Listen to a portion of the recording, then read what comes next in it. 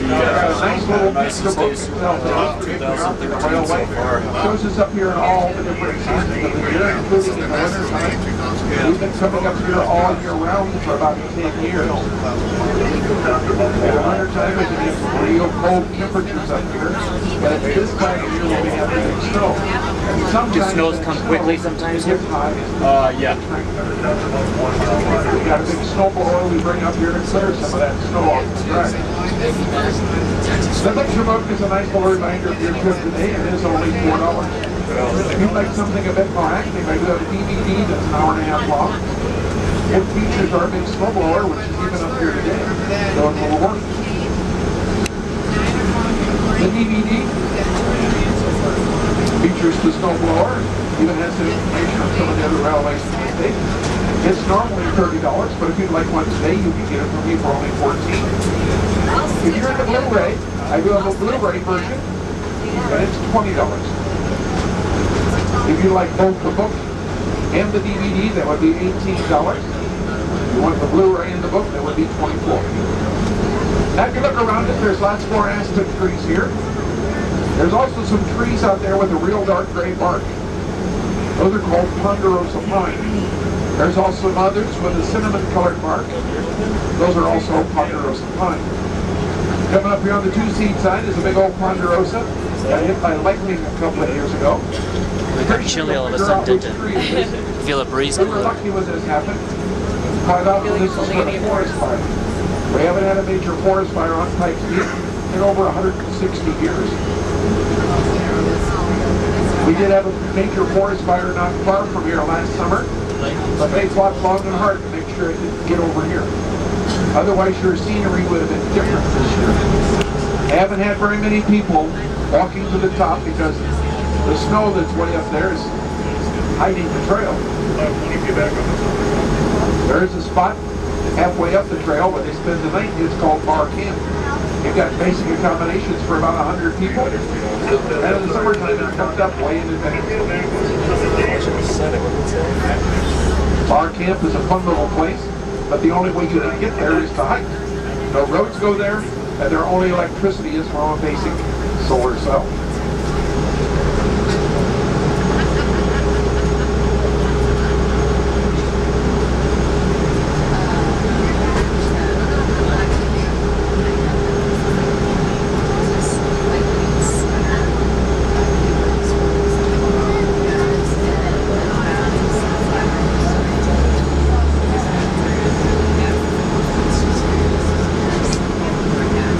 Now, you may also wonder about that. Why is there a train up here? Anybody on the train today from Wisconsin? Well, it was a man from Kenosha who came up here in the 1880s. He had to visit a U.S. Army weather station that was on the top of the mountain. After riding on a burro 3 days, he said there had to be a better way to get everybody up there. A lot of people were going up there, but he knew if there was a comfortable way, more people could do it. He went home, he raised $1.5 million, did some research, learned about this kind of train. Came back and they started building the railway.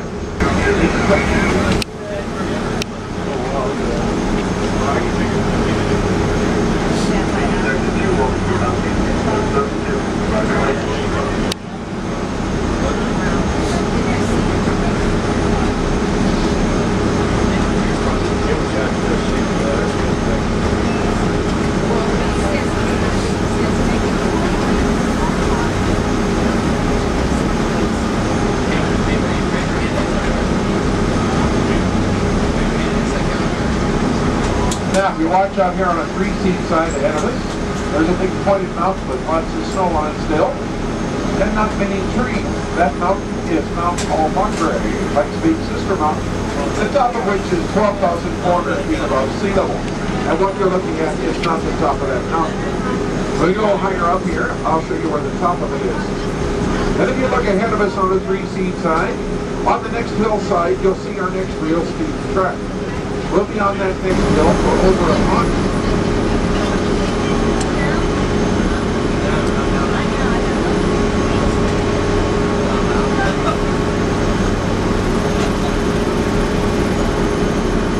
Now, get your cameras ready and watch here on the three-seat side. The trees will be further away, We'll be able to look down and see Colorado Springs. You might even be able to find the Garden of the Gods again. Way out there in the distance where the horizon is. Colorado, Kansas. But it's not even in the mountains. It's out there on the prairie.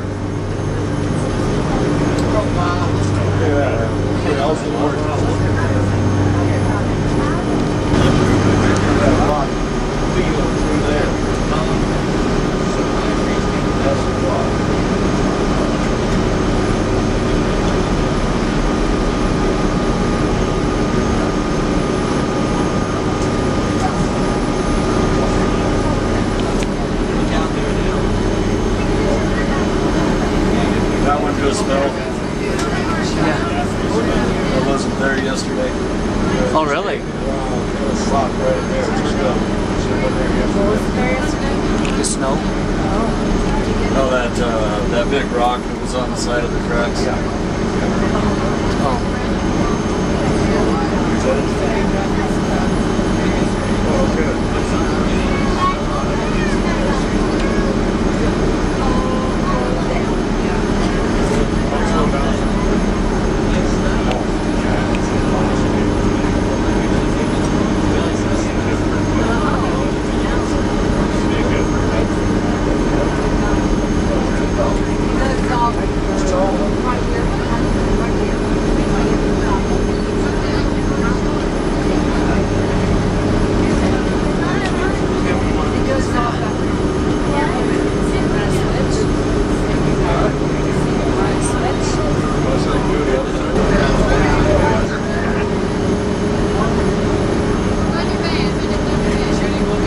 We're coming into is called Windy Point.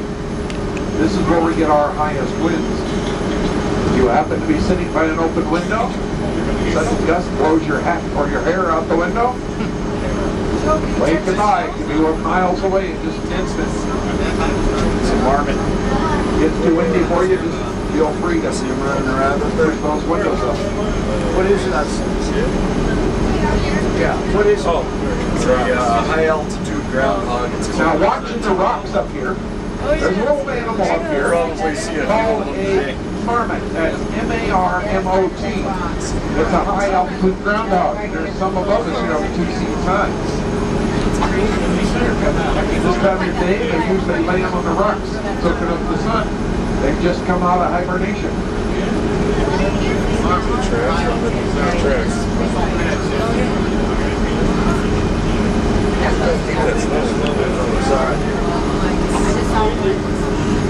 What's that?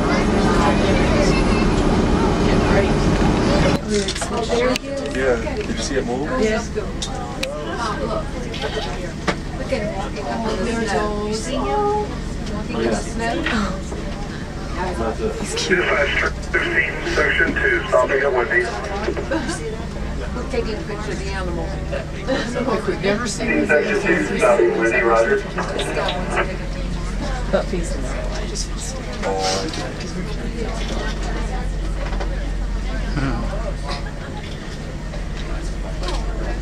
Oh, the little girl.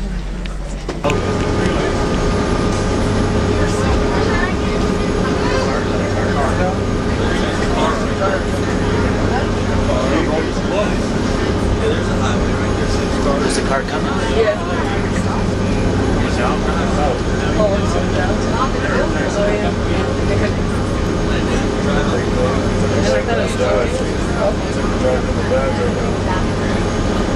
Come on, guy, get out there. Buddy? Look at him. Oh.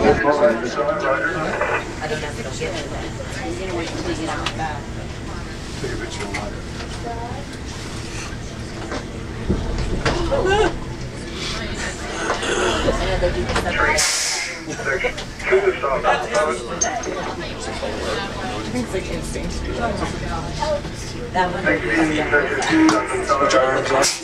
Oh my God, no. Dispatch, this is train 16, section 1, stopped and secured at the summit.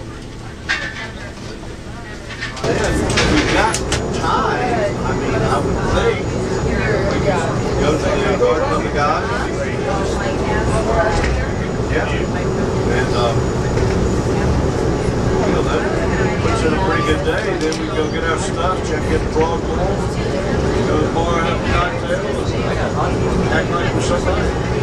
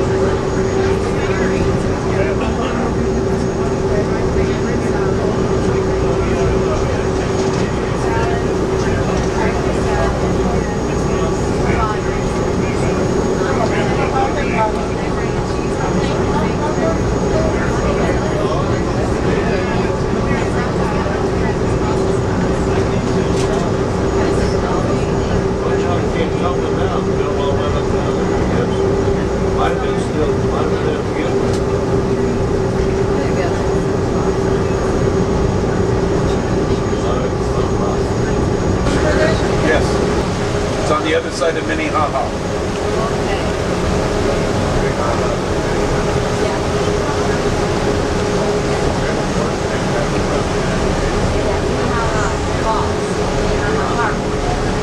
We have a waterfalls by our house, but we almost purchased property that road that is on years ago.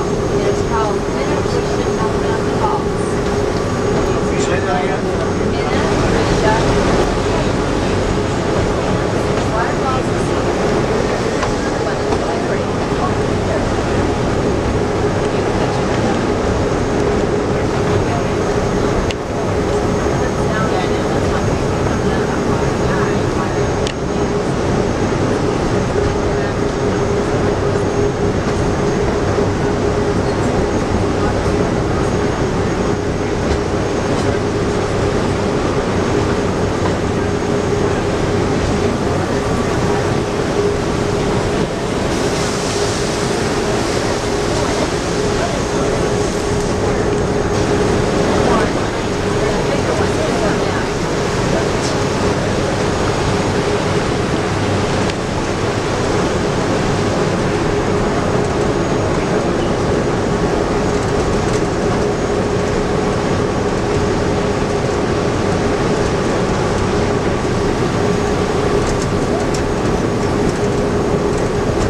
That'd be some of the coldest water you